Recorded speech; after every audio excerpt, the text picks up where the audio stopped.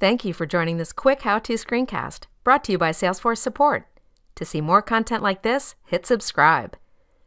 In this video, we're going to learn how to add or remove the mobile and lightning actions on the page layout.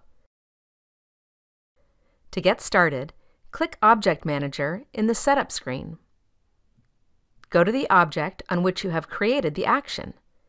In our case, we'll go to the Account object.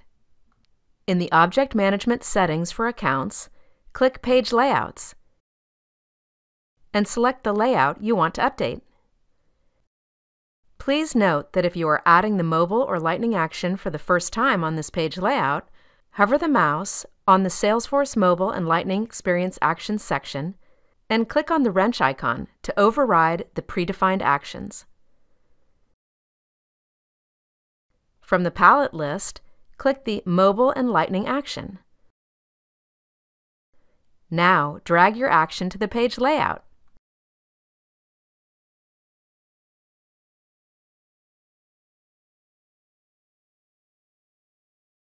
You can reorganize the actions so the most frequently used actions are accessible easily. To remove any action from the page layout, drag the action back onto the palette. Click Save when you're done. Now your users can find lightning and mobile actions quickly. For more information, check out help.salesforce.com or join us on the trail at trailblazer.salesforce.com.